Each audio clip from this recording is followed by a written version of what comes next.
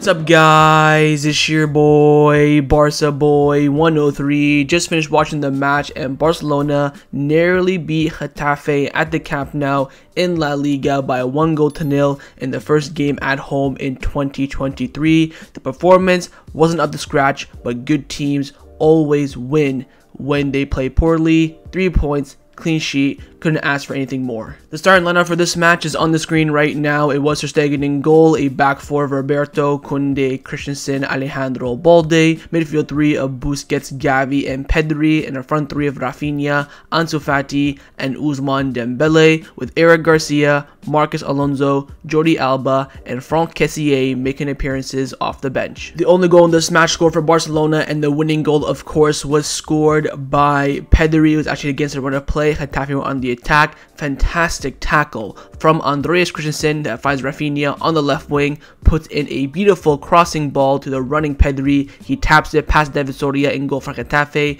and gives Barcelona the lead and eventually the 3 points. So overall, the team performance rating on the night, I'm going to have to give it an average 6 out of 10. I think I'm only giving it average because we got the 3 points and clean sheet. If one of those was missing, you're looking at a 5, maybe even a 4.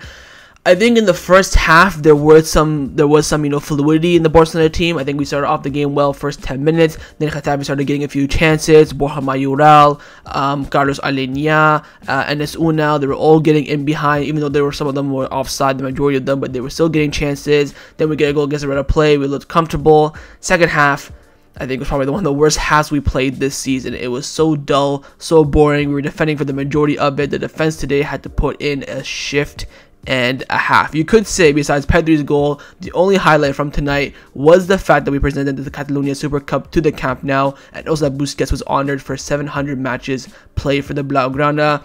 Other than Pedri's goal, that was probably the most exciting part of the night. It was great to hear the Camp Nou singing Campeones, giving Busquets his recognition, also chanting Xavi's name as well. Apart from that, though, the game was pretty dead. I don't remember, but there's not much key moments in the fact that Xavi was carrying us in the midfield, Ansu Fati was dreadful, Dembele was working his magic, and Ter Stegen was saving us in the back of the net. It happens sometimes when you're when you're a big team playing, week in, week out, Wednesday, Saturday, Thursday, Sunday, just continuously players have to rotate and change.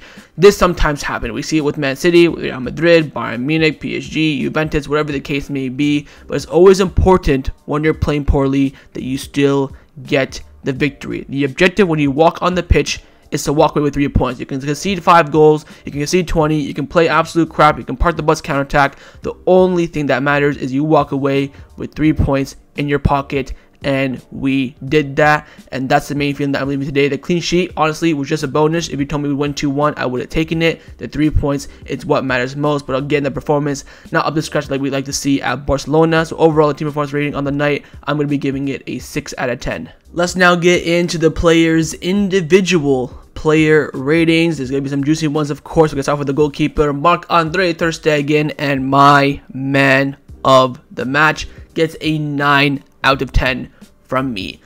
Any other goalkeeper in the world in net, we are dropping points in this game. Whether a draw or a loss, Ter Stegen was absolutely saving our arses in net. Just look at the first half alone. Borja Mayoral threw on goal, saves it, offside. Carlos Alenya threw on goal, saves it, offside. Unal had an opportunity that wasn't flagged for offside, and he still saved it. Second half, he made some poor save as well. Now he made a free kick. Busquets in Cuckooland, free header right to him.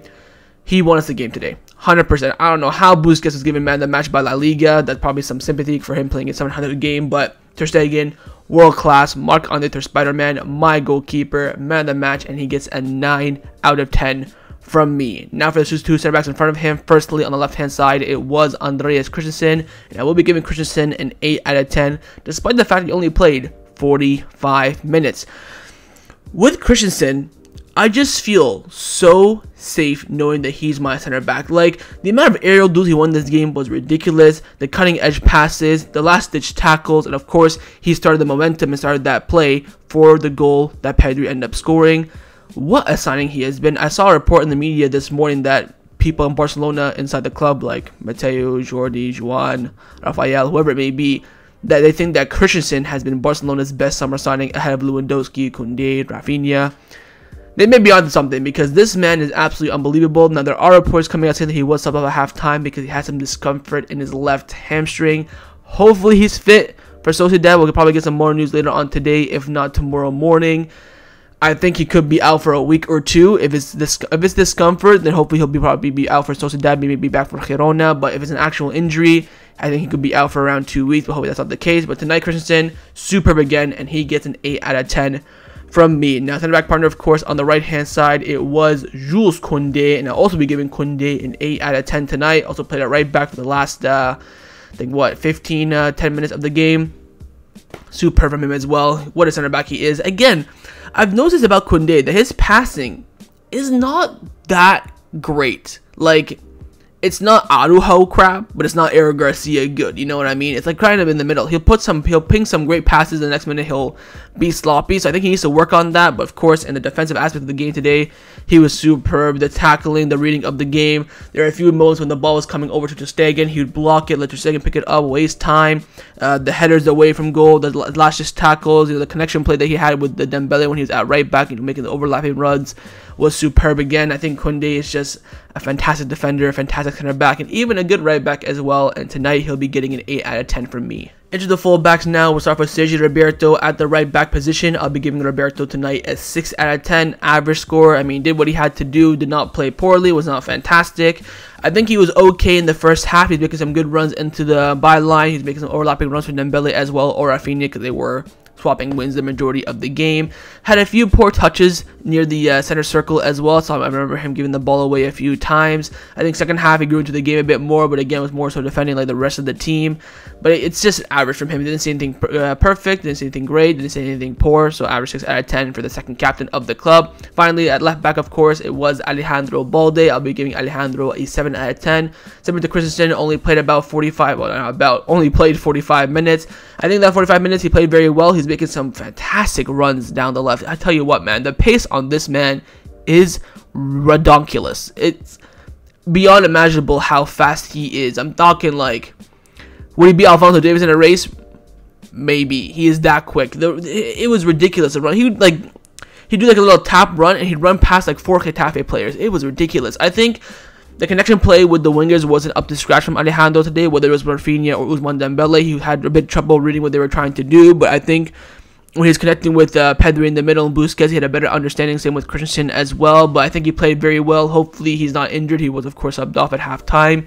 But yeah, I think Balde played very well today, and for the 45 minutes that he played, I'll be giving him a 7 out of 10. Into the midfield now. Firstly, El Capitano Sergio Busquets in the pivot. I'll be giving Busi tonight a 6 out of 10. I think he was average. I didn't think he played fantastically well. Didn't think he played poorly. There were some moments where he gave the ball away quite a bit. There were also some moments he had some fantastic passes, some fantastic tackles as well. Typical Busi performance. I'm not going to dwell on this too much. I don't think he had enough to be named man of the match by La Liga in this game. I don't know how he's done that, but I think he was, fairly average. Had some, moments, but had some good moments as well. So I will give Busquets tonight a 6 out of 10. Next up is, of course, Gavi, and I'll be giving Gavi tonight an 8 out of 10. You could say he probably performed a 7, but I'm giving him an 8 on the simple fact of his aggression and passion on the pitch. I mean, oh my god. When Xavi was bringing on Kessie, I didn't know that he's going to go to a forward in midfield. So I'm thinking, okay, he's going to take off Busquets. I mean, he's going to take off Pedri or Gavi. Sure, that's going to be one of them too. And I said, I would take off Gavi. I would take off Pedri, because you cannot take off Gavi in a game like this where you're facing a team with a low block who are trying to, hit you on the counter-attack. You need to have some sort of aggression, some sort of, fight or bite in the midfield. And Gavi gives you that. And that's the reason I think why he kind of nullified Getafe in creating more chances. I think Gavi tonight was fantastic again. How this man does this week in, week out is beyond me. And also without his boots tied as well is absolutely crazy. Gavi was absolutely world-class tonight in my opinion, and he'll be getting an 8 out of 10. And final midfielder, of course, was Pedri. I'll be giving Pedri a 7 out of 10. I probably would have given him a 7 even if he didn't score the goal, but I think the 7 with the goal, you could say 7.5. I think in the first half, when we were controlling the game for the majority of it, I think he connected very well. He had a few sloppy passes in that first half as well, but second half, we were defending most of the half. You could say he was not really non-existent, but nullified. Like, he had a few good tackles I do remember near the end of the game when he was with Dembele down that right hand side near our penalty box. But apart from that, he didn't really, make any darting runs. Every time he got the ball, he'd always pass it back. Didn't make any forward progressive passes in that second half, in my opinion. But hey, that's just how the game developed. I'm not really, blaming him for it. I think he did play well on the night, and I will be giving Pedri a 7 out of 10. Into the forwards now. It's off with Raphinha at the right/left wing in this match. I will be giving Rafi tonight a 6 out of 10. Even with the assist, I'm giving him a 6 out of 10. I think, again, he's just having difficulties going into the game. I feel like he performs better away than he does at home as well. Like, it's strange with Raphinha. I think what he needs is he needs to be playing a team that's not on the low block, and he needs to have the full starting 11 behind him to play a good game. I think when you're making rotation, you're playing against a low block, Raphinha just looks like there's nowhere to go. Of course, he had the assist for the goal. Credit to him. It was a fantastic pass, fantastic moment, great weight on the pass as well. But I feel like he's missing something. I don't know. It's not like Ferran Poor, where he's like lost confidence, stuff like that. But again, he's not, still hasn't played a full 90 minutes for Barcelona yet. He got chopped off, of course, at the hour mark for Kessie. But some of the other Raphinha, I don't know what it is. But I think maybe he needs more trust, more game time, you could say, to get used to the system. But I think tonight he just, besides from the assist, I don't think he was that great. So I would be giving him a 6 out of 10. But the other right wing/left wing was, of course, Ousmane Dembele. And I would be giving Ousmane Dembele a 8 out of 10. My God, how good he was tonight. I think lost the ball quite a bit. But his passing tonight as well wasn't that great. But what I want to see from Dembele is he picked up the ball, drive, attacked the defense, made them work, made them sweat, nutmegs, dribble, speed, whatever the case may be. And he did that today. When he was on the left-hand side for that first, I think, 25 minutes, he was running rings around Getafe. Also in the second half, making some great runs. He was holding up the ball very well. I think he played very, very well, despite the fact he didn't get on the score sheet or get an assist. I think he's probably one of our best outfield players alongside Xavi and Christensen and Kounde at the back. That's why that's why I gave them all an 8. But you know what I mean. I think he's like one of the few players out on the from the outfield, besides from Ter Stegen, of course, that actually put in a performance that actually showed that they were fighting for the badge. I think he played very well, made some great runs as well. So I will be giving Ousmane a 8 out of 10. And last but not the least is Ansu Fati. I'm going to be giving Fati tonight a 4 out of 10.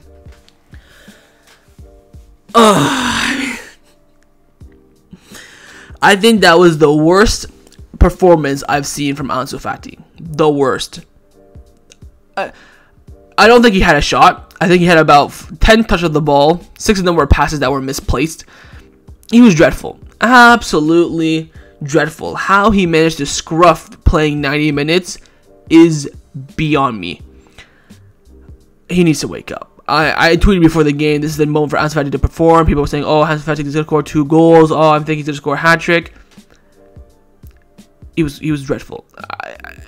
It's coming to the point where Ansu Fati, where similar to Raphinha, he needs to play with the full starting 11 behind him, and he needs to be playing on the left. I think as a striker, Varane is better. We could even say, I think even at this point, you can say start trying Raphinha or Dembele, because I think as a striker, Ansu Fati, I guess maybe a low block like a Getafe is just, it just doesn't work. And he was nullified in the match throughout the entire game. There were moments where he could have got, there were moments where I'm just like, shoot the ball. Like in the first half, there was a cutback from Xavi. It was a bit behind him, but at least, try to like hit that on target straight away on the one time. Didn't do it. I remember the second half, he was coming in to the left, cuts inside. I'm like, all right, get this on target, shoot this. Freaking sends it to Rose, man. It's he needs to watch out, because again, we have a 15 million buy option for Carrasco, and if offers coming for Ansu, it's I don't know, but he needs to shape up. I think people are saying, I've seen a lot of people saying on Twitter, in my live chat as well, that he's better as a super sub, which I think, what is looking likely. If he can't perform in a low block against Getafe, when else are we going to use him? Not good deal in the office for Ansu Fati, but hopefully he can bounce back from this. But tonight, I'm going to be giving Ansu a 4 out of 10. Now for the substitutions, the subs were Eric Garcia, Jordi Alba, Franck Kessie, and Marcos Alonso. I'll give Franck and Alonso both 6. They only came on for a little bit. I think Franck came on for a half an hour. Alonso came on for about 15 minutes.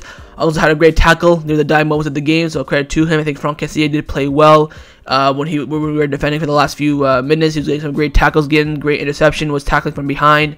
Jordi Alba, a bit average from him. I think Eric Garcia Also, you could say average from him, but did have a good clearance. I do remember a good header away, good tackle. So, and the subs came in, did what they had to do. No real huge impact, but all put in a good performance. I'll give all the substitutions tonight a 6 out of 10. And last but not the least is, of course, the manager, Xavi Hernandez, who tonight I'll be giving a 7 out of 10. I mean, 3 points, clean sheet. He did what he had to do.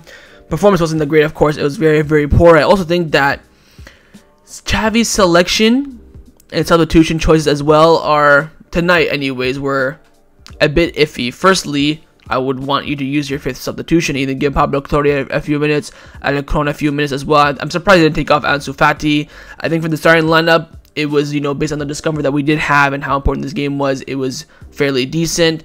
But I think the game management of Xavi, again, is showing today how when you see your team, I mean, he did bring on Kessie to go to a forward midfield, which was, you know, very proactive. But you're looking at the last 10 minutes, you have another substitution left. Why not run the clock, bring on some fresh legs, you know, anything really. But again, I think it's more on the fact that the players tonight weren't up to it, but had an off day, let's be honest. So I think Xavi could walk away with his head held high tonight, did what he had to do. He made some good subs, made some rotation as well, got the 3 points and clean sheet. No real complaints, but tonight Xavi will be getting a 7 out of 10 from me. So that's a match review for Barcelona versus Getafe in La Liga. Hopefully you guys enjoyed this video. If you did, make sure to leave a like, and of course leave me your thoughts down below in the comments on everything we discussed. But the main thing I want to see, of course, is your thoughts on the performance, your player ratings, and your manager rating as well. And of course, make sure you guys subscribe down below as well if you haven't already, and I'll see you guys next time on the channel. Take care, and Forza Barca.